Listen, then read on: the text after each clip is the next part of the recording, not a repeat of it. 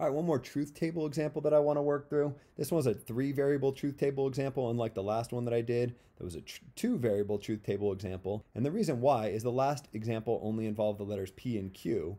But this one you see P's, Q's, and R's, 3 different variables. Much like the last one, you can write this purely symbolically, or you can try to write it in English. What you see is when you end up with 3 variables and lots of different conjunctions, it can be kind of hard to write it in English without being ambiguous. So you need lots of parentheses and stuff typically, which just looks weird when you're writing in English. So typically what people do is they write them symbolically when you get to this level of abstraction. But I wanted to show it both ways. To be clear, what you see in blue is the exact same question as what you see asked in red. The first step is the same first step that we had before. We got to set up our truth table. Because there's 3 variables, P, Q, and R, we need columns for each of those 3, which will create 8 different rows that we have to fill in. The reason there's 8 is 2 times 2 times 2 gives us 8. These rows don't have to be written in the order that I'm about to write them in, but this is the standard order that these are written in. You can write them in different orders as long as you make sure that you capture each of the 8 possible scenarios. So the easiest way to make sure you capture each of the 8 possible scenarios is if you have some sort of method for filling them out. A method that I came up with to try to explain this to people is thinking about charging for the F's. So if you want to put an F in this column, or this column, you got to pay for it. F's over here are the cheapest. They only cost you $1. F's over here are twice as expensive, so they cost you $2. And then F's over here are twice as expensive as that, so they cost you $4. If we had 4 variables, we'd add another variable over here, and that one would cost us $8. And then what you do is you make your first row as cheap as possible, and you continue to add rows until your row is as expensive as possible. So if I'm charging for F's, my cheapest row will be a row that doesn't have any F's in it at all, just T, T, and T. My most expensive row would be if I bought an F in each of these different 3 columns, if I had F, F, and F. So I'm going to continue to add rows until I get to that F, F, F. This row that I already added cost me nothing. The next row will cost me 1, and then 2, and then 3, and 4, and just continue in this fashion until you get all the way up to whatever the most expensive row is. It'll turn out that the most expensive row costs $7, but you don't even need to know that at this point. You can just continue to add numbers to your list here until you get to all F's. So think about it like you have $1 and you want to purchase these F's. Well, if you only have $1, you can't afford any of these, and you can't afford any of these, but you could afford one of these, so you could buy that F. Now you're out of money, so you can't buy any more F's, so you're left to fill these in with just T's. Over here, I got $2. If I'm going shopping for F's, now I can afford an F over here. I can afford one of these $2 F's. I've used all my money, so I'm forced to just put T's in the rest of the columns. $3, you can afford a $2 F, and then you still have $1 left over, so you can afford a $1 F. Now you spent all your money, so everything else is just a T. $4, now you're feeling pretty good about yourself. You can purchase one of these expensive F's over here. Now you got a little bit of regret because you have no money left, so you're left filling these out with just T's. $5, you could buy the expensive $4 F, and you'd still have $1 left to buy the cheap $1 F. Then everything else is just a T.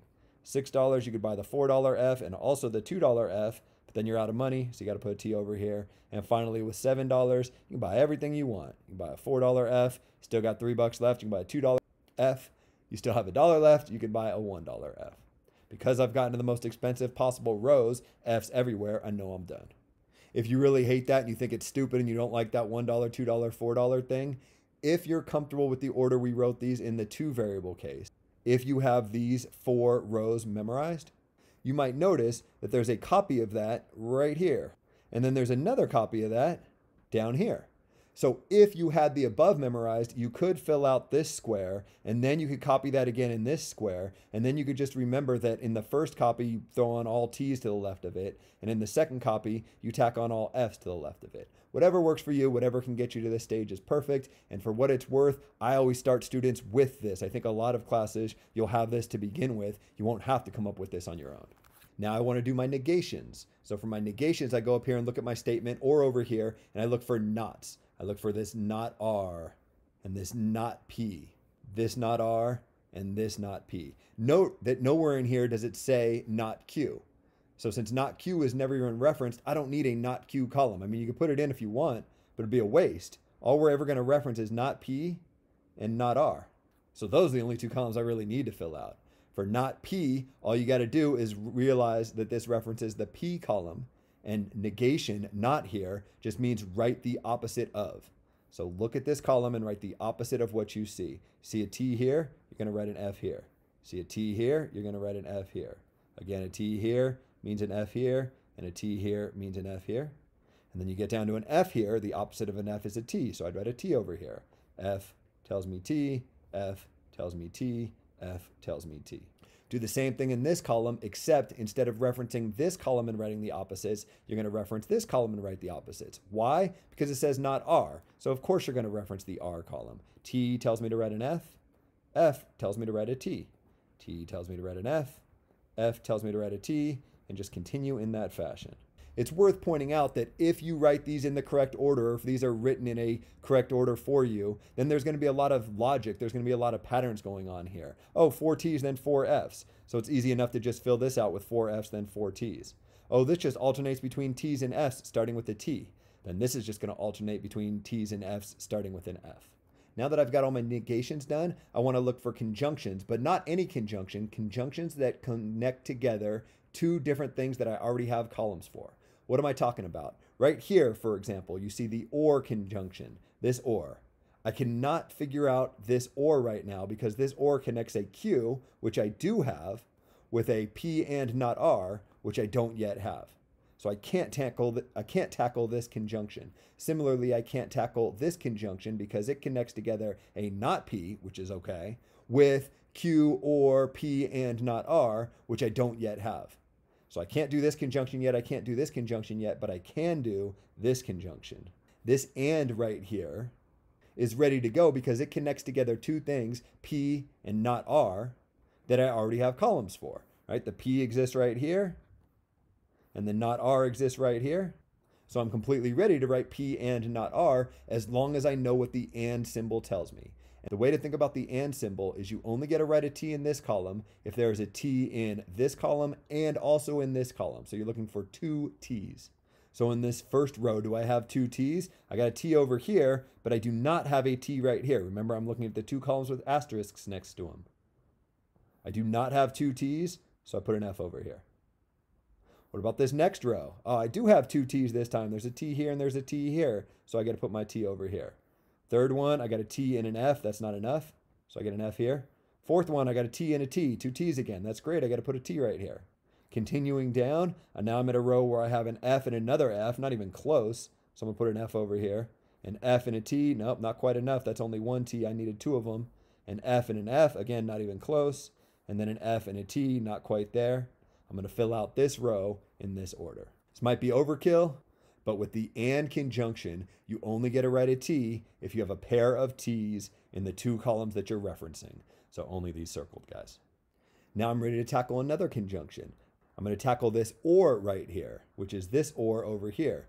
I can now do this because this or connects together a Q and this thing that's in parentheses. And this thing that's in parentheses is the pink column that I just figured out. So now that I have this pink column, namely this thing in parentheses, I have both of the arguments that this or conjunction is connecting, the Q and the P and not R. And to fill this one out, I need to focus on the conjunction that I'm dealing with. This conjunction is the or conjunction, and the or conjunction is kind of similar to the and conjunction that we just did. It's just easier to put a T down. Remember, over here, I could only get a T if I had a pair of T's in the 2 columns that I was referencing. Over here, I get a T if I have at least 1 T in the 2 columns that I'm referencing. So now I'm looking at this Q and this P and not R, and I'm just asking myself the question, do I see at least 1 T? Well, in the first row, I got a T right here, so I must have at least 1 T. I got to put a T over here. Don't worry about the fact that there's an F here. It doesn't matter. You just need at least 1 T. Over here, I got a T here and also a T here. More than I even needed, but that's fine. I get a T. In this next row, there's an F here and there's an F here. I don't see any T's at all, so I can't put my T over here. I instead put an F. In this next row, I got an F and a T, which gives me a T. I have at least 1 T. In this next row, I have a T and an F, which again is at least 1 T. Next one, I got a T and an F, again at least 1 T. Then I get an F and an F. That's not going to work. That's no T's at all. So I'll put an F down here. And then finally an F and an F gives me another F down here. I'm almost done, which is a good thing because I'm kind of running low on colors that don't start to look the same. Sorry to any colorblind folk out there. What I want to do now is tackle my last conjunction, which is this arrow here, which corresponds with the if-then part of this statement. Note that it's okay to tackle this conjunction now because it connects together two things that we have columns for. This connects together not P with everything that's in these parentheses, namely Q or P and not R. So it'll be this column and this column that I'm referencing as I fill out this column. This looks intimidating, right? This looks impossible. I'm never going to be able to figure this out. Well, it's not that bad if you just take it one step at a time. The conjunction that I'm dealing with is this arrow right here. This arrow connects together two columns that I've already made. This column and this column. So everything else in this chart I'm completely ignoring. I'm just staring at this and this. And then all I need to know is what is the rule that tells me how to deal with this arrow? What is the if-then rule? And it's the weirdest of the different rules. I tried to explain either in a previous video or in the comments of a previous video why it is the way it is. But rather than get into too much theory here, why don't I just tell you how you deal with this arrow whenever you see this arrow? And it's a two-step process. First, you focus on the if. So in this case, the if is not P. The if is this column right here. And if I see a T in this column, then I've got work to do. Then there's got to be a second step. But if I'm lucky enough to see an F in this column, then I'm done. If you see an F in the if column, you're completely done. You get your T for free. There's no work to do. I see an F here, so I'm going to put a T right here. I see an F here, so I'm going to put a T over here. I see an F here, I'll put a T here. I see an F here, I'm going to put a T here. I get those for free. I don't even have to worry about this column. If you see an F in the if column, the not P column in this case, you get your T over here for free. You're completely done. And then you're like, oh, okay, so if I see a T, does that mean I put an F down here? No. If you see a T in this column, then you're not lucky. Then you got a little bit more work to do.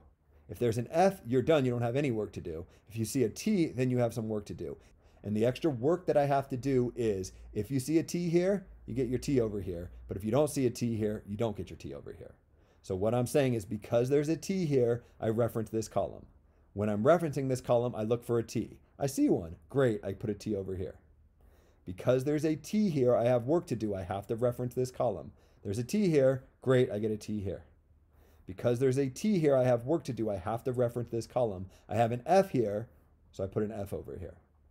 Because there's a T here, I have work to do. I reference this column. There's an F here. I put another F over here. It's tempting to be like, wait a minute, you had an F over here. How come you didn't put that F right here? It's because I never even referenced this F. If you see an F in the if column, you're done. You never look at what you see in silver. F's here, you're completely done. You got to put down your answer. It's only the T's over here that cause you to do more work. Look at the silver column. This column would end up being our final answer, so it would be the end of this example.